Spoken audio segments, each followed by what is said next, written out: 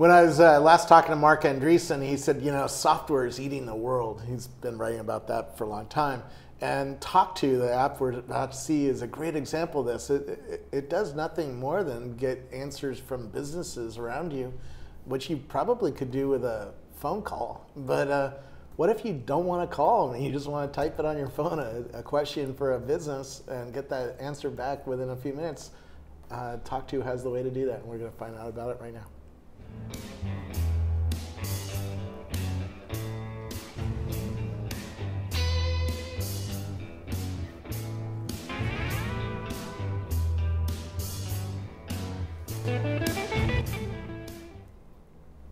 And who are you?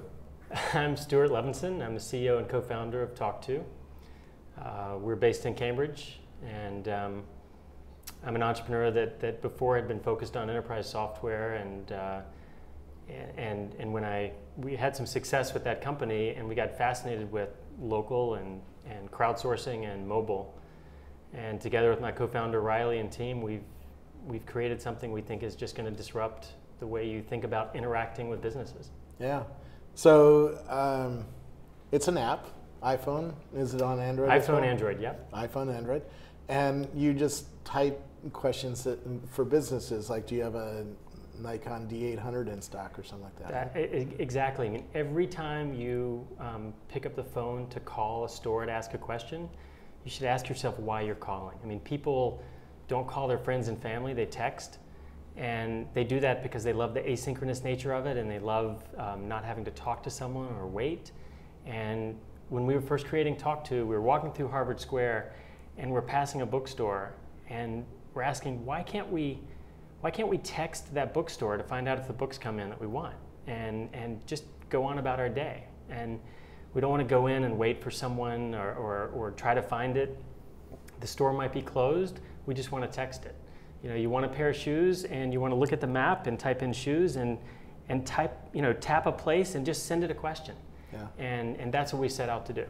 And does it work with every business? It works with every local business in America and Canada. All right. I mean, every local business, ask a question, and within a few minutes, and it feels like magic.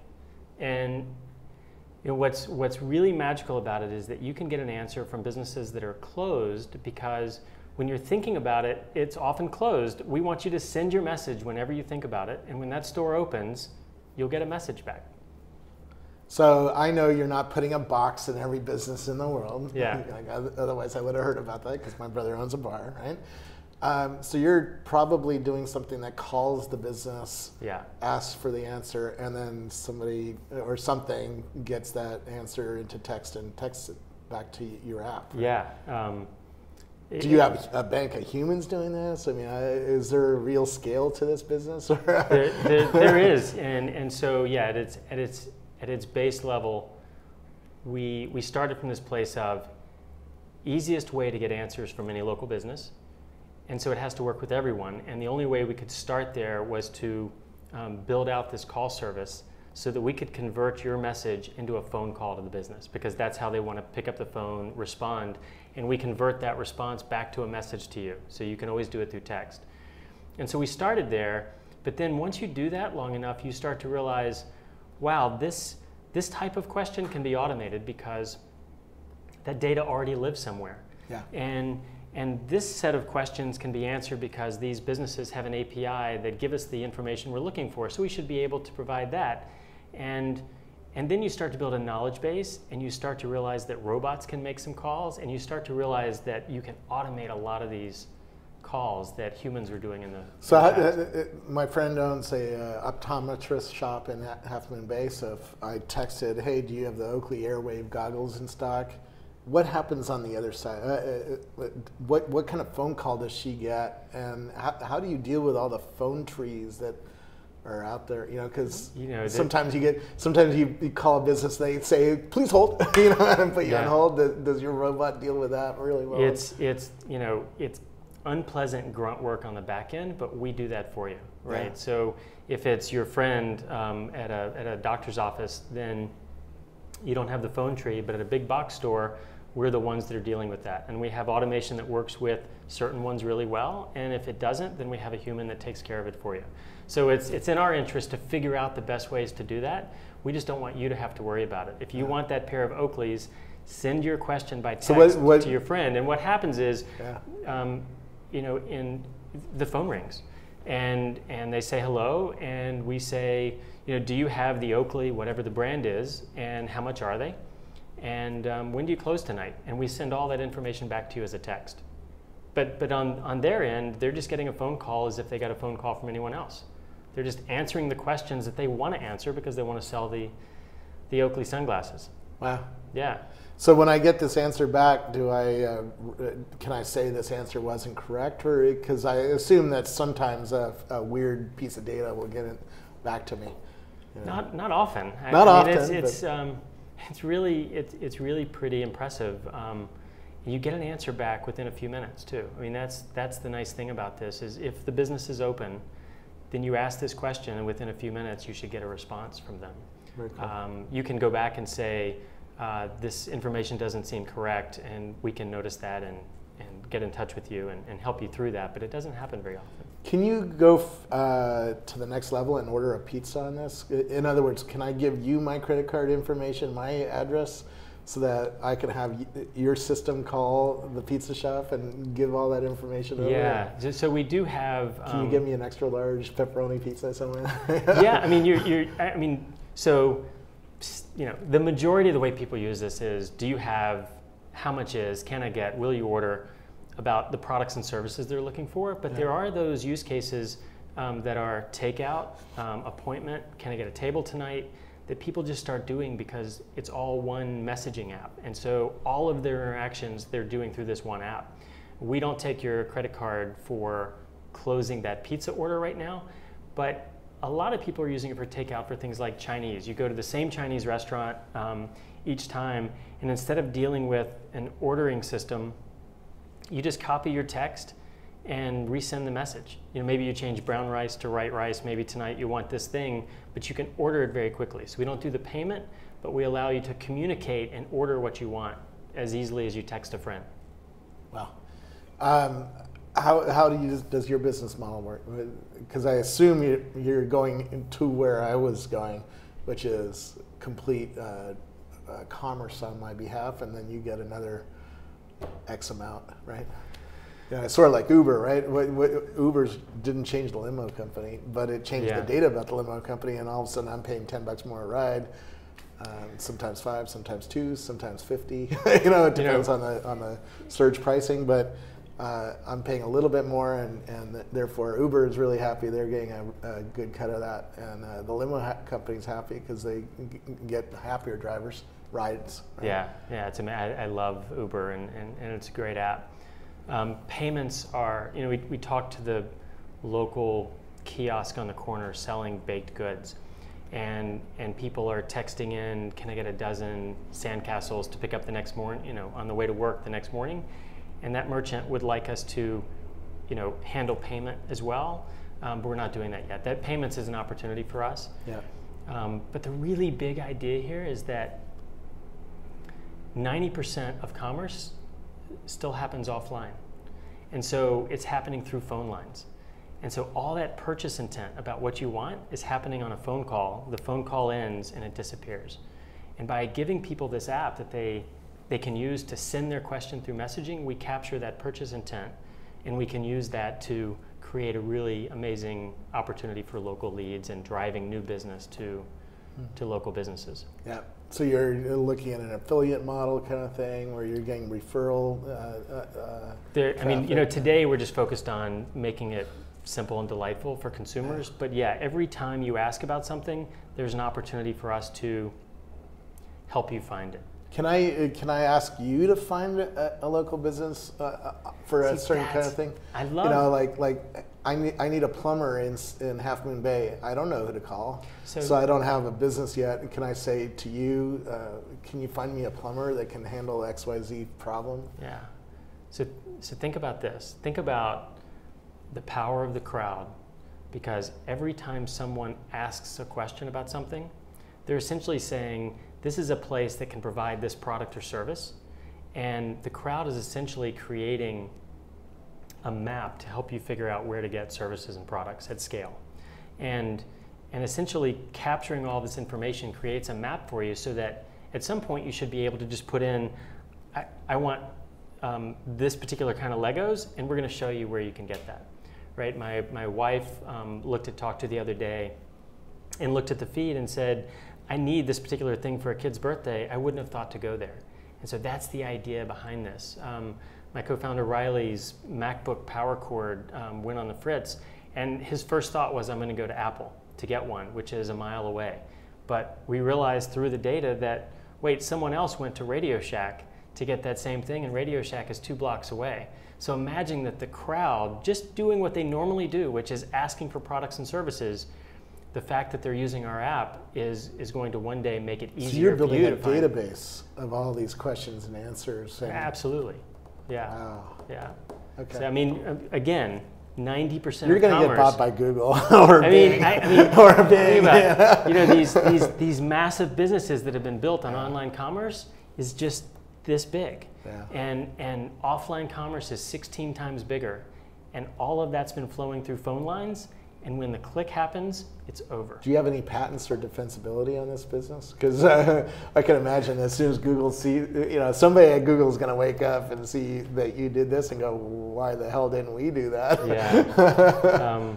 Well, I mean, yeah, there are a lot of ideas there, and we've protected the things we think we should protect.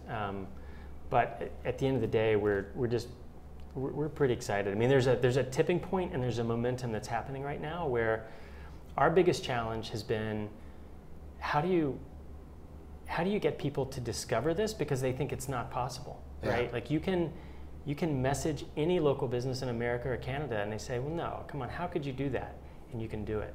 Yeah. And so what we see is that once someone has asked their second or third question and gotten that response, they put it beside their phone app on the phone and they start, why would I call? And they become kind of obsessed with it. And that's what we love. We love the fact that you would always send a message unless something is so urgent that you've got to talk to them right now.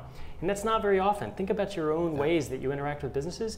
You want to find out if it's in stock. You want to find out how much it is. We see a lot of people that, there's an example, Mike's Bikes here in California.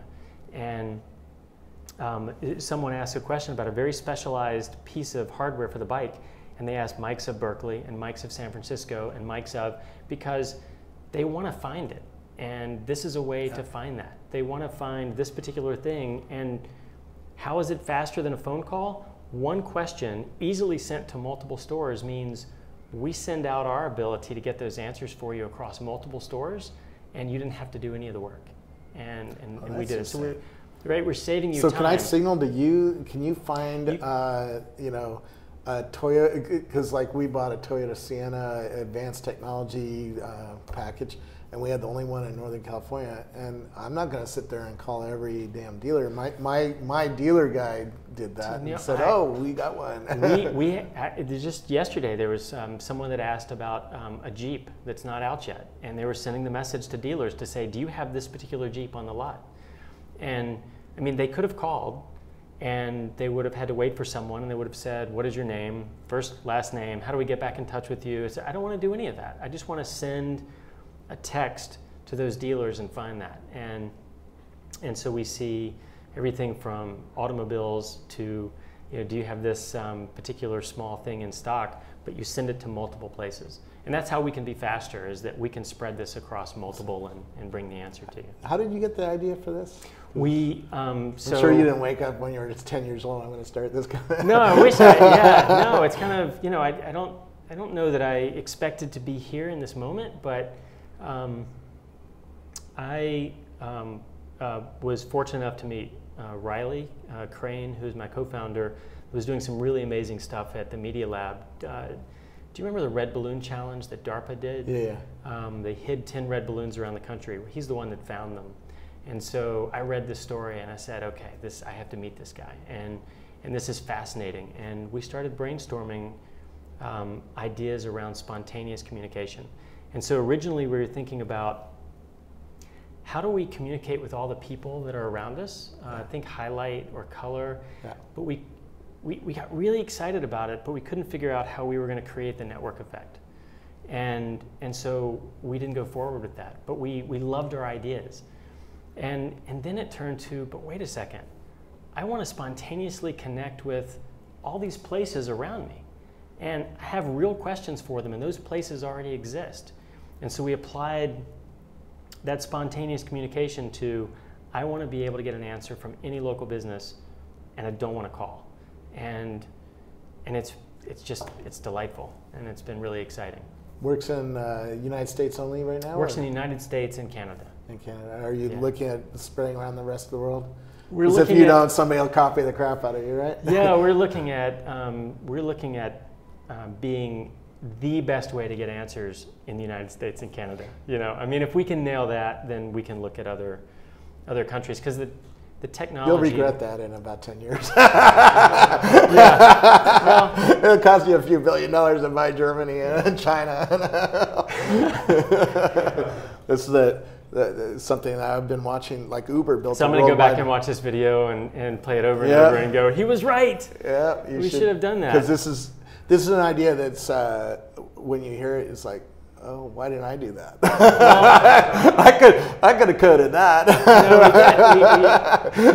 No, but but coming up with the idea and how the system works. But isn't it fun that the simplest ideas can be the most disruptive, right? Yeah. And that when you then look at that idea and you use it and you go, of course, like, why can't I text any local business and get my answer? But it turns out it's really hard, and we've been working at it for a couple of years now. Yeah. And I think the mistake that some others have made is they've said, yeah, businesses should be able to text with consumers, and so let's sell something to the business. But why would you download that app, right? Because you're traveling somewhere and you say, I want to ask that place, I wonder if they're on that network. Yeah. So we took the opposite view and said, actually, let's see the app too. Okay. You should be able to just ask a question of whatever place. So we'll let this get. Can you see that? Yeah. Yep.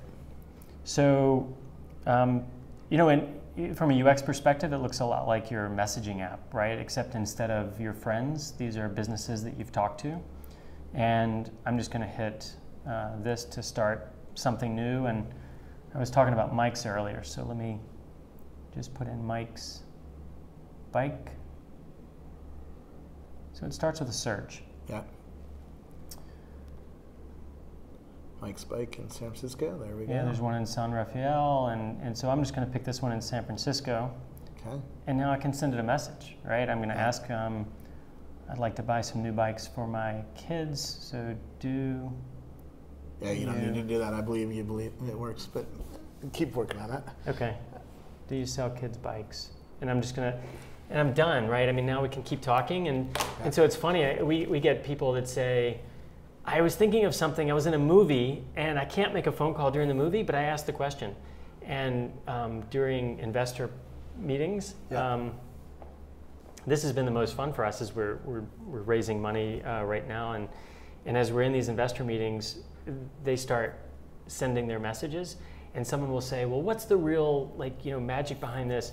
And one of the partners will say, I just confirmed my dental appointment, and I found out if this place had what I was looking for during this conversation. And that's the magic, right? Yeah. I mean, you can, that... By the way, you probably can call Rackspace through it, or text Rackspace through it. Well, we have people 24 hours a day answer on usually within 3 rings, right?